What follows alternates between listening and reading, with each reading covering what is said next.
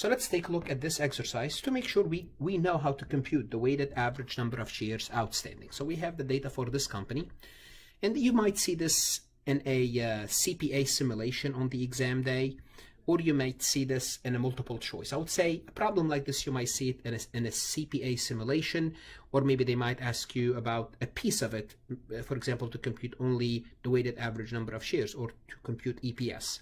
So let's go ahead and take a look at this question, and we want to make sure we know how to solve these type of questions. We have net income of 2.5 million.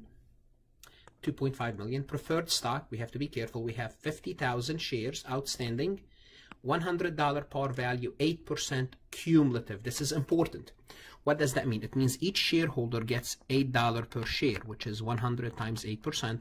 They have 50,000 shares. This means we have to pay the preferred shareholders. The preferred shareholders, we have to pay them $400,000 per year. Okay, if we pay the shareholders, whether we pay them or not, for the EPS computation, we're always going to deduct this 400,000 because, listen to me carefully, because they told us the preferred is cumulative. So now once we know it's cumulative, we have to deduct, because the basic earnings per share is net income minus preferred stock, which is, this is the 400,000, divided by the weighted average number of shares outstanding. Shares outstanding. So this is the computation for EPS. Now we already know net income, 2.5 million. Now we know the preferred stock dividend, preferred stock dividend, which is 400,000. Now we need to compute the weighted average number of shares outstanding. Okay. Now we need to focus on this data right here. On this data right here. This is what we are giving. The first thing you want to do is to read the whole question. And the reason you do so is because you might have a stock split or a stock dividend.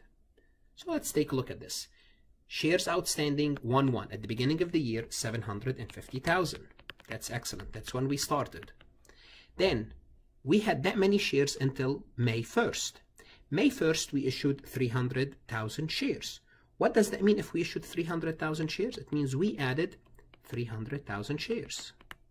Now we have 1,050,000 shares.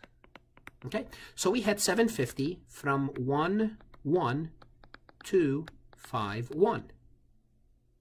Okay, starting from 5-1, which is May 1st, from 5-1 till August 1st. Till August 1st, we added 300,000 shares. It means from 5-1 to 8-1 we had 1,050,000 shares. On 8-1, we acquired treasury stocks 150. It means we deduct 150,000 shares. And this is going to bring us down to 900,000 shares. And we had that many from 8-1 to nothing happened. Oh, sorry. Yes, something happened on 10-1, but nothing happened after 10-1 to 12-31. Now on 10-1 we had the stock split. So simply put, the 2-for-1 stock split, because every time we have a stock split or a stock dividend, it's going to apply to everything. It's going to apply to everything. Now what do we need to do? Now we need to take this information that I just kind of gave you a picture of it. This is what we started with, 750 till May 1st, and by May 1st we added 300,000. Then we went from May 1st till August 1st. Then we subtract 150. This is what we are giving here. Then we had a stock split at the end. So to show you the computation for this exercise, I'm going to move to the Excel sheet, and I will have all the information on the Excel sheet. The same information here. I want to make sure you understand this, except I will make the stock split adjustment and show you the weighted average per share. Okay, let's go ahead and move to the Excel sheet. Before we proceed any further, I have a public announcement about my company, farhatlectures.com. Farhat Accounting Lectures is a supplemental educational tool that's going to help you with your CPA exam preparation as well as your accounting courses.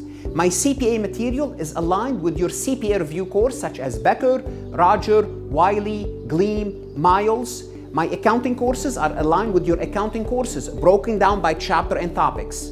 My resources consist of lectures, multiple choice questions, true-false questions, as well as exercises. Go ahead, start your free trial today. No obligation, no credit card required. Okay, let's take a look at this Excel sheet, and what I have is a column for the event, column for days outstanding, columns for shares outstanding, column for fraction of the year, and I did the percent of the year, restatement, and the weighted shares. We started with, if you remember, the date we started from January 1st to May 1st, and if you remember, we had 750,000 shares when we started, and that means we had those 4/12 of the year. What does it mean 4/12? We had 750,000 January, February, March, and April, 4 months. Okay, May 1st, it doesn't count because in May, it's only the first day in May.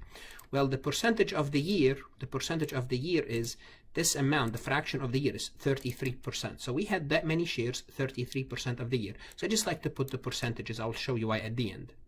Now remember, let's assume there was no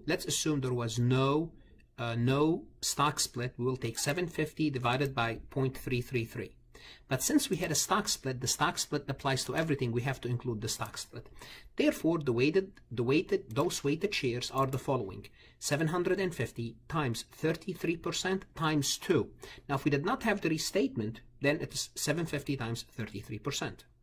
Now, the next event went from we issued new shares on May 1st, and we issued new share May 1st, and nothing happened till August 1st. And remember, we added 300,000 shares. Now we have 1,050,000. Why 1,050,000? Can I show you why? Because we started with 750, then on that date, May 1st, we added 300,000. I did this on the PowerPoint. I'll show it to you again here. And that many shares, we had that many shares from May 1st till August 1st, because August 1st, you're going to find out that we purchased some shares. Percentage-wise, that's 25%. 312 is 25%. And the stock split does apply. Now we do the same thing. We'll take a number shares outstanding times the fraction of the year times the restatement. Now, August 1st, from August 1st till the end of the year, something happened and we reacquired shares. What does it mean we reacquired shares? We had 1,050,000, then we reacquired, we bought back 150,000 shares. And that happens, and that took place all the way till the end of the year, which is from August 1st, August, September, October, November, and December. That's 5/12 of a month. Percentage-wise, that is 42% of the year. Does the stock split apply? Sure it does, because it applies as of the beginning of the year, and the shares, weighted shares, is 750. Now we add all the shares up, 1,775,000. Let me show you why. Let me show you why I do the percentages, because when you add the percentages, when you add those percentages, they should add up to 100%. This way you make sure you allocated the all 12 months, or you count 4 plus 3 plus 5 should be 12 months. Okay, but I like the percentage to make sure. Now I can compute my earnings per share. My net income is 25 million. My preferred dividend is 40,000, which is 50,000 shares times $8 per share. This is what I started with. My income allocable to common stockholders, which is net income minus, so basically I'm going to call this net income to common stockholder, to common stockholders. Why do I call it to common stockholders? Because I deducted the preferred dividend, because some of it, you know, the company made 25 million, but 400 goes to the preferred. What's left is 24,600,000. So the earnings per share is, I will take my 24,600,000 divided by 1,775,000, the weighted average number of shares outstanding, which is this number here, and I will get my EPS, earnings per share. I hope you were able to follow on this question. I may work in other questions where we have stock dividend and stock split. But anyhow, you might see these questions on the CPA exam as a simulation, or you might see bits and pieces of it as a multiple choice. For example, they may ask you only to compute the weighted average, or they might give you the weighted average, they might give you net income, and they might give you the dividend information, and you have to compute EPS. So you just have to know, they can ask you many questions about this problem. Make sure you understand it. As always, I would like to remind you to visit my website for additional resources. If you're studying for your CPA exam, I strongly suggest you subscribe, as it's an investment in your career. Good luck and